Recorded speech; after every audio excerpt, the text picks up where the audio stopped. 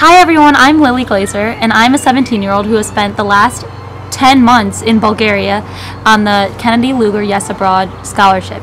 It is a State Department scholarship to promote mutual understanding between host communities and America. So I have been in Sofia, Bulgaria. The overarching goal of this exchange program and exchange programs in general is hopefully by living a year with a different community and getting to know one another with connections, we can make the world more connected and maybe world peace. Okay, so a specific part of the Kennedy Luger Yes Abroad Scholarship is to conduct a Capstone project. And this project gives you the opportunity to delve into a certain aspect of your host community that you want to learn more about and that you find interesting. For my Capstone project, I decided to research about the Roma people. For me, it was really interesting because upon arrival, I learned about these people, the Roma people, that I never really knew existed besides the derogatory term gypsy that I didn't even know they were real people. So when I got here, I realized that there's a significant gap in my knowledge. And as I'm trying to be an informed global citizen, I felt that this Capstone project needed to happen for me.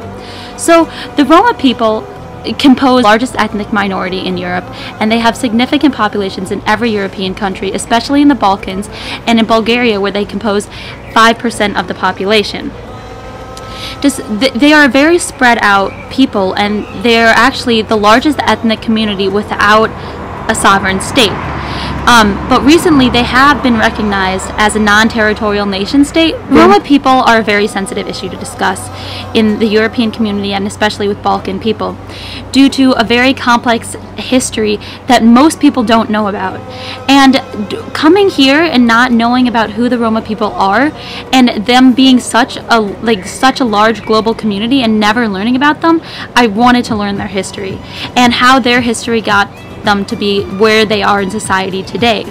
So for my Capstone project, I decided that the best way to disperse information to both my home community in Rochester, New York, and my host community in Sofia, Bulgaria, I would make a YouTube video, in brief, of their 1,000 years history that is rich and fascinating, and there's so many different things that nobody would know about.